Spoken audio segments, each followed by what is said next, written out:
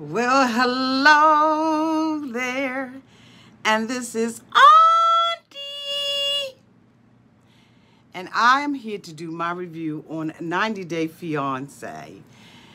Happily Ever After, Season 5, Episode 5, Drive Me Crazy. If this is your first time being here, please like, comment, and subscribe to my channel. And to all of my new subscribers, everybody needs a sweet old auntie, right? Having one, it just would be nice. Everybody needs a sweet old auntie, right? So welcome to Auntie's Advice. Welcome to the family. And to all of my nieces and nephews and my members who have been here with me for the long haul, thank you all so much for your continued support.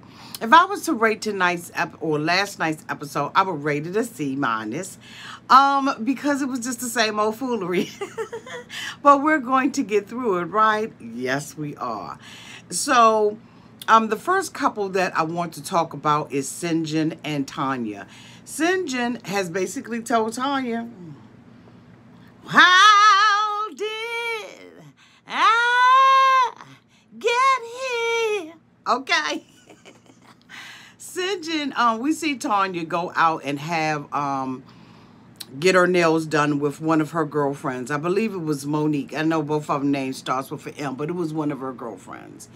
And during that conversation, she was telling her girlfriend, you know, basically that, you know, Sinjin is not doing, you know, what he's supposed to do, that he is not able to balance work life, alcohol life, drinking life, smoking life, partying life, work life, all her cries and so the girlfriend was like, okay, girl, you is really being tested. The girlfriend realizes that Tanya is a lot. And that's just my opinion. She realizes that she is a lot. And she's like, you know, she has this accident. I guess it wasn't her fault. But it is going to require a lot from him. And so she understands where he is in this relationship. Later on, he takes her out to dinner. Wait a minute. Before I even go there, I noticed that when she is around Sinjin, that she acts like she cannot move. Like, I mean, she's just absolutely limping, whining, moaning, grinding, all that kind of stuff. But when she was with the girlfriend, she was walking up straight and everything. I mean, it was damn near like she didn't need the crutch. So I was like, okay, she's, you know, putting a lot on when she gets around him. And I don't know if it's because she requires that much attention from him or that he doesn't give her that much attention. Either way, something is going on with Tanya. And so they sit down and they have dinner because he said that they don't get an opportunity to go out. And this is his way of bringing her to a neutral place where, well, not neutral because he's in public, but I guess he felt like he needed to have this conversation in public for some reason. And he is telling her that this America thing isn't working out for him. He made a decision to come to America, according to him, for her. And it is not working out. He says that he doesn't want to be a millionaire here in America.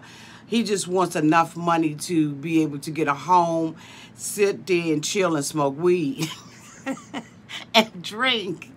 But that is not the way that life happens here in America. We all have to work and we have to do our part in order to have the lives that we have. It requires a lot of work. Don't I know it? As tired as I have been over the last couple of days. But okay, this isn't about me. But he is telling her, you know, I don't want this. And so she's saying, you know, you need to buckle down and you need to make a decision about what it is that you want. And he told her, I basically have made a decision. This is not what I want. And she said, you know, well, we have goals and dreams of having children. And he was like, well, how can we have those goals and those dreams about having children when I'm not your soulmate? Why would you even want all of them? I thought I was going to get through this and not laugh. He's like, come on now, girl. Come on, soul sister number 9. Now, you thought that you could get away with that and you could say that and I would just brush that off and I would continue to go on my merry little way. He said, it's not going to work like that. I need you to, let me know how you plan on having all of these things with me, and I'm not your soulmate. And so, of course, she gets emotional about it because she knows that what he has said is the truth, and tells him that she owes him an apology. And he's like, I apologize, for whatever. There was no reason for him to apologize. This was his way of saying what it is that he wanted to say to her, what he felt like he needed to say to her. And this was her opportunity to listen. St. John has, when he got here, he had, 50 potential things that he wanted to do here in America. He is not stable. And I'm hoping that Tanya hears his heart. But, Tanya wants what Tanya wants. She still wants a child. She told him, he said he didn't really want to raise children here. And she said, I turned out okay. And I'm sitting up there thinking, that's questionable. Okay, excuse me, y'all. That's quite questionable. So, the two of them are still going back and forth, and I'm hoping that they figure it out some kind of way. I don't think that St. John is happy here. He hasn't, he got here and he was tricked into a she shed, and the she shed was shed. And I really do believe that St. John should have the opportunity to say what it is that he needs to say, okay? I'm looking at my side view, and I'm cute. Okay. All right, the next couple that I want to talk about is Paul and Kareen. Like, Paul, I'm so disappointed. I'm so disappointed in you, Paul. I don't know what to do. We see Paul at the hotel, and Kareen is trying to change the baby's diaper. And he said, let me help. And she's like, I don't want your help. I don't know why Kareen has stayed with Paul. I guess maybe, when you love somebody or you think you love somebody or hell no, because I didn't go through none of that. I just didn't allow myself. I just knew that I needed to take care of me. And if I was the best me, then I could be the best me for my child.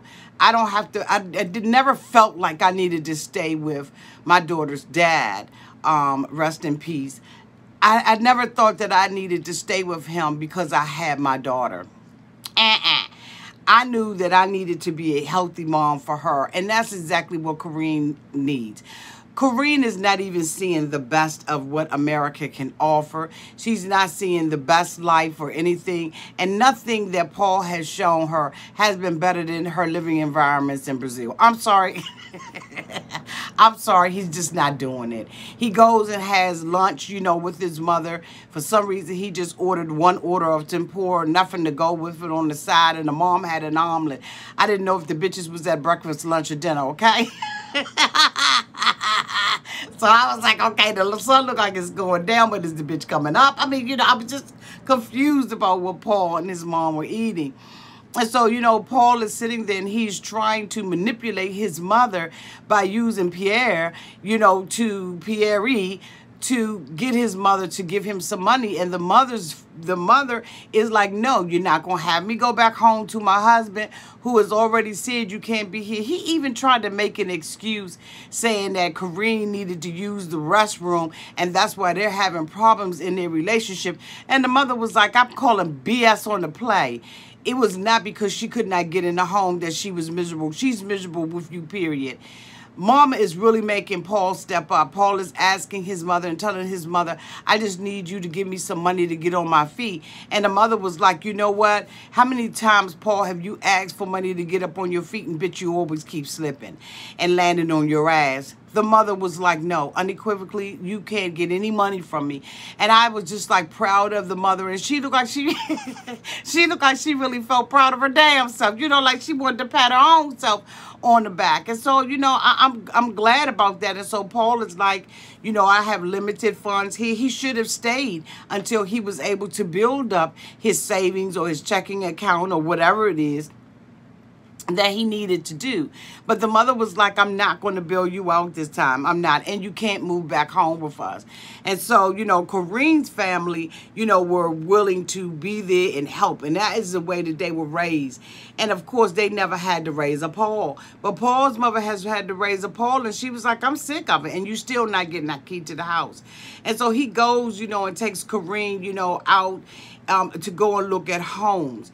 And he was talking about, the living conditions in Brazil and how bad it was with them. And then, so you got Soul Sister number 10, and, she got her head wrap on looking a hot-ass mess. I said, this bitch is not a real estate agent. She takes them to this trailer, right? The trailer ain't got no walls. It is just filthy. It looks like rain's been in it. I'm sure it smells like moldy and just shitty. And Paul has the nerve to walk through the joint. Okay, and Kareem is like, okay, it's hot in here, it's raggedy. This, although where Kareem lived at was dirty and filthy, it did not look like this. Paul should absolutely be ashamed of himself. I don't know if that place was selling for $250 or not, but whatever it was, he had no business taking her to there. How can you dare say that America is better? Kareem says, my idea is to be living in a beautiful home with at least 2 bedrooms, running water, walls, bitch, ceilings, floors, just the basic. And Paul has taken her to something that is less than what she lived in Brazil. Now, granted, that place was a hot-ass mess, but it did not look like this. So then he takes her to another RV, okay, because it was an RV. The bitch was sitting on wheels, okay? And it may be the city life that I live in, but when I see a house and it's on wheels, in my opinion, it's an RV. And I don't mean it to be offensive to anybody else. I only know what I know. Okay? So don't get offended, damn it, if you living in a trailer and you got wheels underneath the bottom of it. You do what you do. But okay, for me, I can't do it. But anyway, he takes her to another place, and, he asks the woman if it had running water and if it had hot and cold. And she was like, yeah, like, what the fuck are you asking me that for? But when she went and took them into the first place, she was like, I don't know about the plumbing. I don't know about this. I don't know about that. And I'm thinking to myself, the fuck are you showing it to them for? Some things you should know about the property. As a real estate agent, y'all know I want, yeah. But, some things you should automatically know. And this woman did not know anything about it. And Kareem was like, shut up, Paul. No, Paul. Shut up. No. You terrible husband, Paul. You terrible, stinky, filthy husband. Oh, Paul. So they ride in the car and everything. She won't even talk to him. He's like, isn't it better to be in the car than it is to be in the Uber? Disgusting. He takes her to a grocery store, and she's like, I'm not impressed with this. We had, wonderful grocery stores in Brazil, and my daughter has gone to Brazil. I think that's, her favorite place. She loves Brazil. Okay, so I know that it is beautiful over there. Okay, something just fell. I don't know what the hell that was, but it kind of creeped me out. The hell was that? I hope I ain't got no Angela, no rat up in here, okay? I better not, bitch, much as I paid for this house to live in this damn neighborhood, bitch. Okay? But anyway, I digress. Let me see if I can continue to move the hell on. And so, of course, we're done with them. The next couple that I want to talk about is Angela and Michael. Angela is leaving, and she is going to Nigeria to be with Michael. Angela realizes the weight of this particular trip because she is going to be Michael's wife. And so Angela is frazzled. She has her girlfriend Amy come over, and Amy is going to be assisting her daughter Skylar with taking care of the kids and her mother. And so Amy is, helping her get all of her stuff together and all of that. And again, the weight of everything is on her. Angela goes into, her mother's room or the living room where she has her mother set up. And the mother really doesn't look good. If we have noticed week after week of taping, you really can see that the mother's health is deteriorating. And I just was like really sad. It broke my heart. I think that at some point you just gotta stop filming. You've gotta care about the person that's laying in that bed and not about, you know, ratings or whatever. I think that Angela should have made a decision that was in the best interest of her mother. And and for us, we're not going to be able to get any closure. We're going to remember seeing the mother in that condition. You understand what I'm saying? And I think it just really doesn't look good to me. I didn't like it at all. And so anyway, Angela is basically getting in the car. She's calling her girlfriend on the phone. She's talking to her girlfriend on the phone about all of this. And she gets to the airport. She arrives in Nigeria. And then she gets with Michael. And so Michael was there to greet her. Angela is much calmer this time. When she gets him, you know, she's, I guess, just a shock of what she's about to do. Michael puts the things in the car and they go to an apartment. The two of them have decided that they're going to rent an apartment because they need to see whether or not they can live under the same roof with one another. And I'm sure that Michael's mother is just a little bit more comfortable with him being with Angela this way. And so Angela gets to the place and she says she's a little leery about it because she doesn't know, you know, what Michael has picked out. And so they go in and the place is, you know, beautifully decorated, I guess, you know, for probably what they're renting it for. And Angela's walking from room to room. She says that the bed is too hard, and if he expects to get any sex from her, that he is going to have to get her a softer mattress. She said the mattress was as hard as an erection.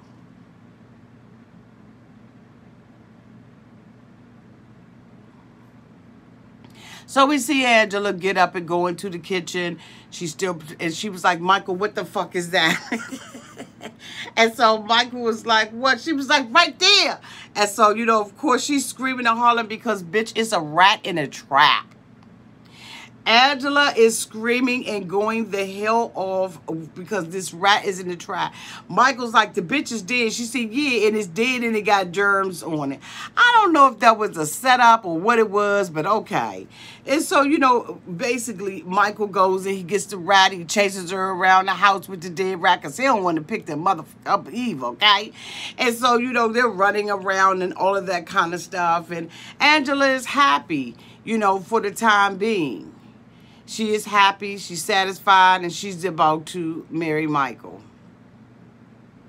The next couple that I want to talk about is Andre and Elizabeth. Y'all, it's a lot of couples, bitch. Andre is just being a complete and total asshole. Andre is in his family's home in Moldova, and she is there, and she is, you know, the seventh wheel there. She doesn't understand a lot of their language, Romanian. They're speaking, you know. So she's in the kitchen with the mother, and the mother is talking, and she can't understand a damn thing that the mother is saying. And she's saying that she wants to be able to bond with the mother, but she realizes that she can't bond with the mother because she just don't understand the language, okay? And so they sit down at the table and everything, and when they sit down at the table, all of a sudden Andre, you know, starts being Andre. Now, she's saying that, you know, he has this, you know, trying to act like he's a typical, here's where I'm irritated with her at. Andre did not change his stripes, bitch. He didn't change a spot on him. He is the same mother there that he is here. Same person. He hasn't changed anything. And then you're going to talk about, no, now you American. No, he's not. No, he's not. No, he's not. So they're sitting there and everything. The mother has prepared coffee and prepared a meal and all that kind of stuff. And he goes into this, you know, this tirade about, you know, Moldovan women serve their men. They bend over backwards. They cook the meal. They scrub all the dishes, bitch. They, you know, they sucking dick. You know, they flipping it over. They doing all kinds of stuff. And then they take their asses out to work too. Never did I hear the mother say that she went to work. But okay. So Elizabeth is like, so what are you trying to say, that I don't do that?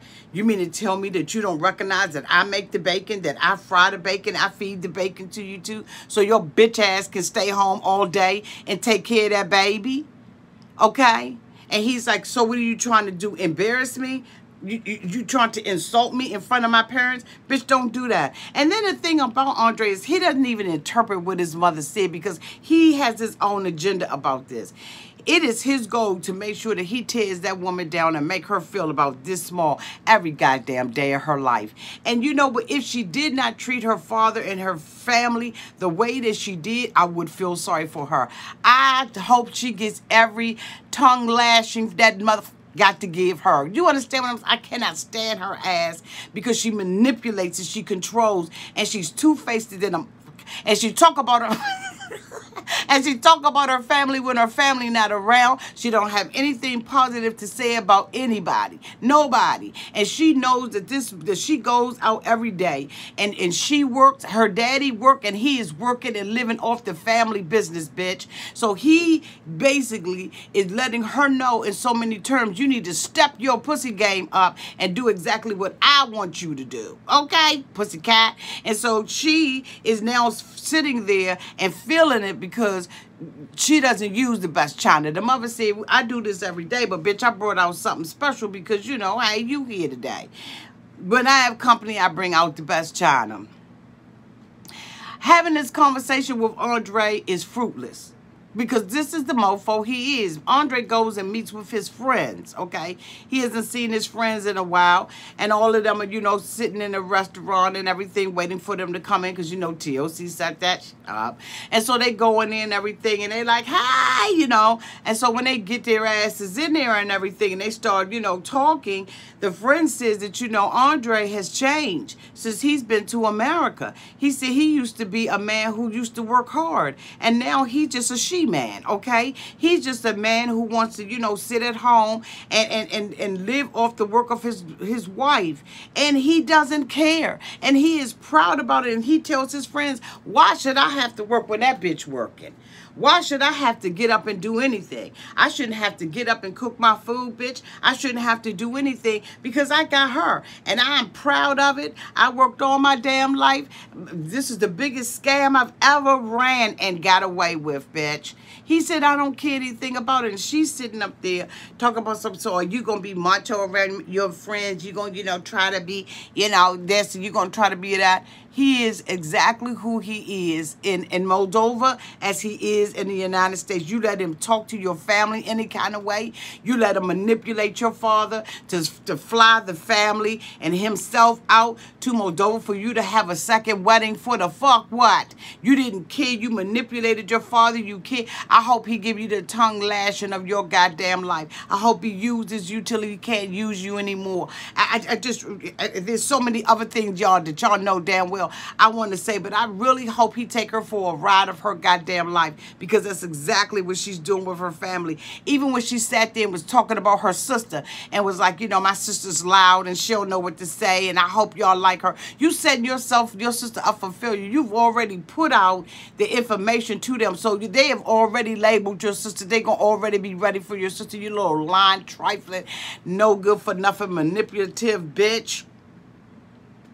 I hope he take her for everything she fucking got. Her and her, well, not her daddy, but the rest of them. Rude ass self. She gets in the car and he's like, did you get everything out? You don't understand me. I just don't want my sister to come. Bitch, shut up. Shut up. Shut up. The next person that I want to talk about, oh, God damn, how many more couples? How many more couples I got, y'all? God, I got Larissa. I got Debbie and Cody and Jess. But it's somebody else. Asuelu and Kalani. Yo. The last time we saw Asuelu's ass was on a bus. Going to nowhere, bitch. He said that he was going to go and find himself somewhere to stay for the night. Kalani said that she texted him and was like, where are you at, Oswelu? And he gave her 3 different false locations on the phone, gave her 3 addresses that were incorrect. And she was riding her ass around desperate for this motherfucker. Yo. Ah. She said she finally texted him after the 3rd wrong location and was like, I'm not going to continue to drive around all night. The motherfucking sun is coming up, bitch, and I'm tired of riding around looking for you because I'm so desperate and my self-esteem is so fucking low. Oh, my God. Can I go in on this bull? Yeah. Then he finally sent her the right address.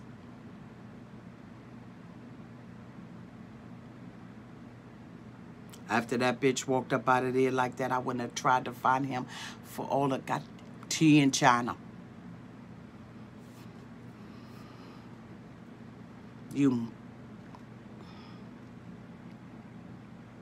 So, of course, you know, she gets up in the morning and the family is there. They're at the family home in California. And Dad has arrived and so has Kalani.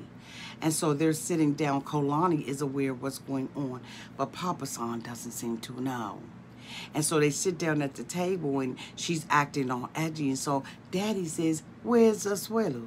She said, well, he's in the room. Dad said, why he in the room? Why is bitch ass ain't sitting up at the table?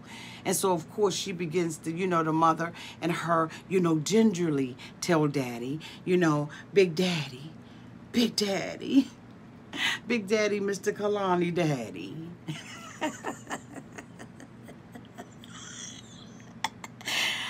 Big Daddy, Mr. Kalani's daddy.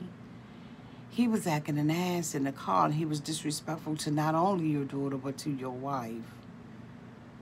And so she was like, you guys, and he was like, what? The fuck? Go get him. So Kalani was like, I don't want you to get involved. I just want to handle this. Excuse me, y'all. Handle this on my own. And so the mother was like, Pinky, swear that you won't act out. This is baby's party. So the dad reluctantly Pinky swears and says he's not going to act an ass. But at this point, Dad is he's like, it's right here. Bitch, it's right here. So, of course, Kalani goes into the room. Asuelu's in there, beep, beep, beep, beep, beep, playing video games. And she's like, you know, you want to get up and wash your ass so that we can go ahead on and have this party? And he's like, no. And she's like, I mean, you know, it's your son's birthday party. I don't want to talk to nobody. Well, get your and get the fuck out of here. Find a way to Utah, bitch, the best way you know how. Bitch, I don't care if you have to ride on a pigeon, bitch. Why is he there? What a weak woman. It's disgusting. You knew that this had a 4th grade education, bitch. You know it's something wrong with him. You knew it from the time you met him and he was...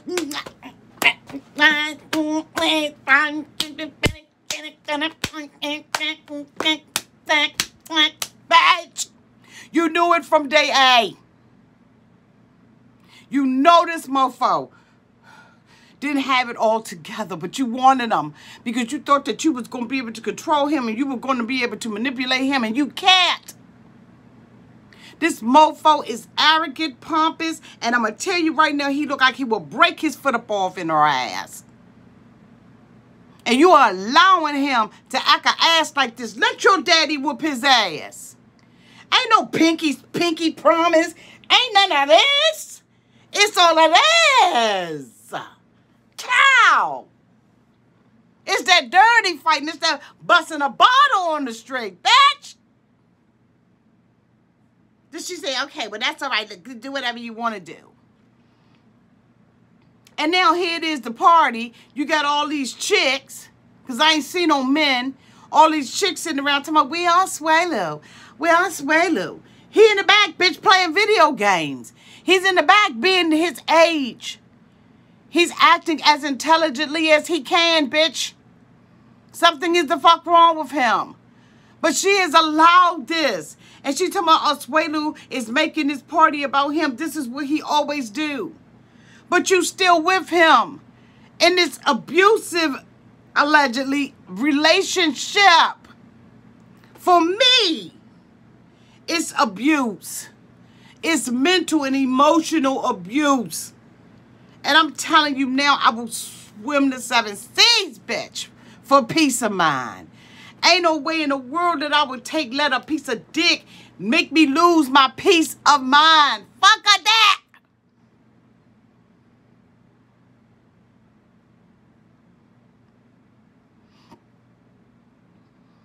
Daddy is out there. He's like, this is his first birthday party. And this bitch is fucking it up. So Daddy Papa Son goes up in there. And he, you know, he like Asuelu. When he did that, I thought about my daddy. When he leaned his ass up on that corner, on that counter, and he had that side eye like this, you know you fucking up your son's birthday, right? You know you need to get your bitch ass together. You know you need to go on out there. You understand me? You understand what I'm saying, Asuelu? Yeah, I understand. He said, back in the day, I'd have just commenced to whooping his ass. We'd have been like 2 lions in the wilderness, bitch, fighting for the hill. He said, but because I promised my wife and my daughter that I wouldn't, I ain't. But here's what I'm saying to you, Kalani Daddy. Don't talk about it. Be about it. Whoop his ass. We sick of you talking. We saw you was a big guy, because when you was in that door, Big Daddy, you was filling that door, Big Daddy. Now, I know you married. I ain't trying to disrespect your wife. But Big Daddy. Big Daddy, we need you to stop talking. Because the more you talk and make threats, and the less you do, make you look like you a bitch. Now, I don't believe you one, because I saw them eyes. When them eyes was sitting up on the side like that. You understand what I'm saying, Asuelu? Then Kalani is like, you know what? This what he do. He pretend, he fake. Y'all forced him to pretend and fake. Should have left this bitch ass in the room. You shouldn't have let him come out. That little boy not going to remember that birthday party. And it's not going to be uncomfortable to him if you all don't make it uncomfortable. He know his father is his little buddy. He knows he's my buddy. My buddy. Okay? He goes with me wherever I go. My buddy. My buddy. He knows that this bitch is a big-ass Cabbage Patch doll. He sees his father playing games all day and eating yogurt.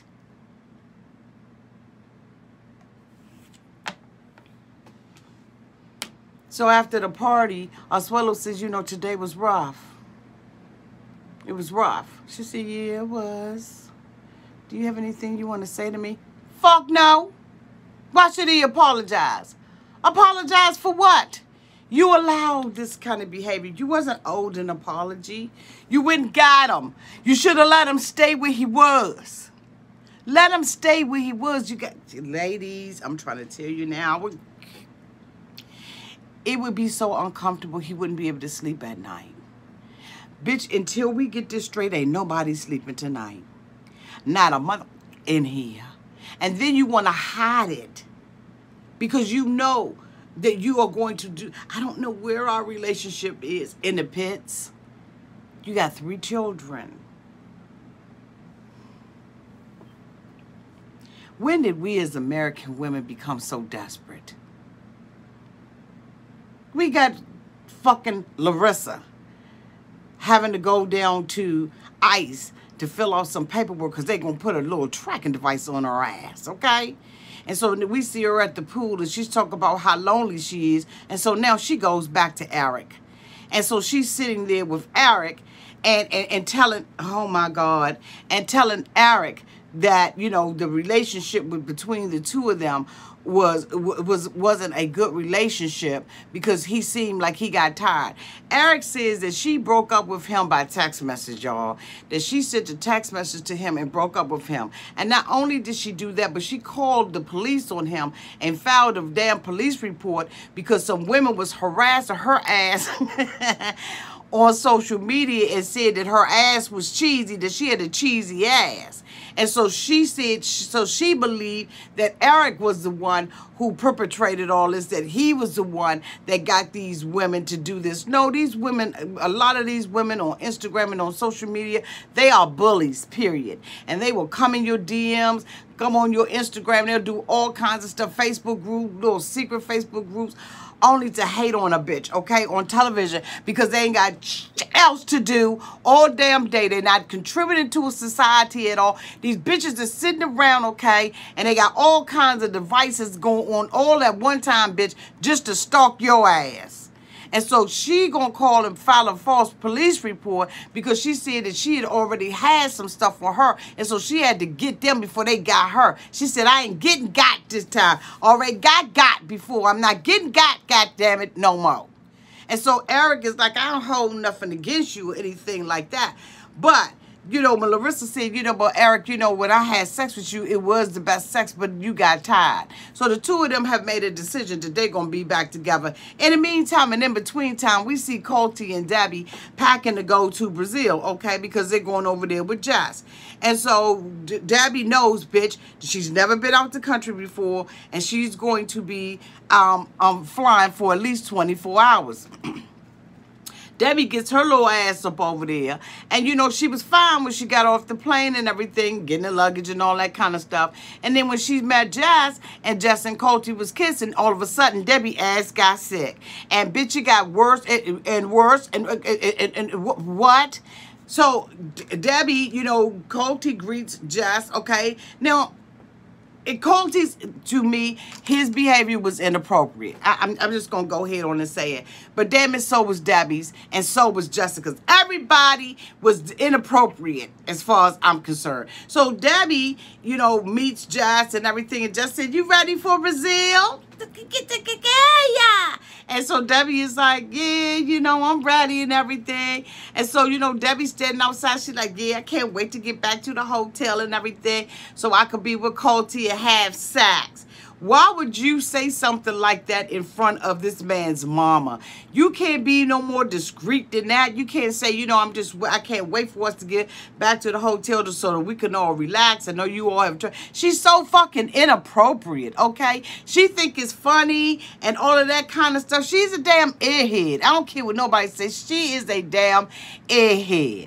Debbie says before she even left there that she's going to have to make sure that she intercepts and she intertwines herself and that she injects herself into every situation, okay? Every fucking situation, because she said Colty made a mistake, so she ain't gonna let the bitch make no mistake. Debbie ain't nothing but a daggone wet suitcase, boo. A wet sack of shit. Who should have left her old 70-year-old ass back in America. Let this man live his damn life. Cut the ties off with this damn boy. You got to get up in the morning and say, Colty, you ready? It's almost time for us to go. And then, Debbie, why would you go over there and not know what you need to do with your cell phone? You need to call your carrier and tell your carrier to change it to international from this day, starting to this day, so that you're not paying all them high-ass rates. Like, you don't know anything. You didn't get your own hotel room. You just living off your son. Now, look, damn it, taking care of your parents don't include vacations with your girlfriend, batch. It just doesn't include that. So y'all kiss my ass when he's taking care of his mother. So Debbie gets her ass over there just as inappropriate than okay? I don't care if she missed him or not. But you know what? He's equally inappropriate because he think, oh, you know, I don't think my mother likes her. Just don't think her mother like her. Bitch, I wouldn't like you either. You're getting your ass up in there. My fat ass son. I know he fat and funky and unattractive. And you sit up there, I would suspect your ass too if my son was looking. If my fucking son looked like that, bitch, I know damn well you didn't want nothing but a K1 visa. Because ain't a goddamn thing attractive for. Now, when babies come out, you know, and the baby be ugly and everything, you see the baby, you be like, oh, look at the baby. But when the baby grow up and that baby 30, 40 years old, you be like, you's an ugly mother. Okay. This bitch want a green card. Just like Debbie said, why the hell would she be wanting to date Colty long distance? Who the fuck want him but me? Let's just tell the truth. Who the fuck wants him but me? Debbie know this bitch want a green card. She just trying to make sure she don't get it now. Bitch, when they got in that car and they was... Debbie said, oh, my God, are you fucking kidding me? And they was like, because he was like, yeah, so, Mom, you know how he been, Mom, you know, we've been talking about the baby's names, and we said that if it was a boy, it would be Dominique, right? Dominique. And if it's a girl, it's going to be Katiana. Debbie said, the fuck? What? The fuck what?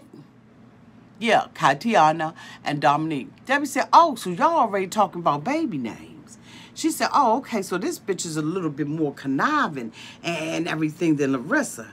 This bitch on a whole nother level. I got to bring out the devil. I got to act like I'm sick up in this.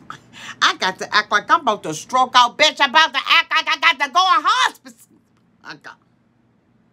I got to pull out the big guns. I don't feel good because you just get me to the hotel. Bitch, get me to the hotel. Well, you know, Debbie, you are a bitch. Turn right.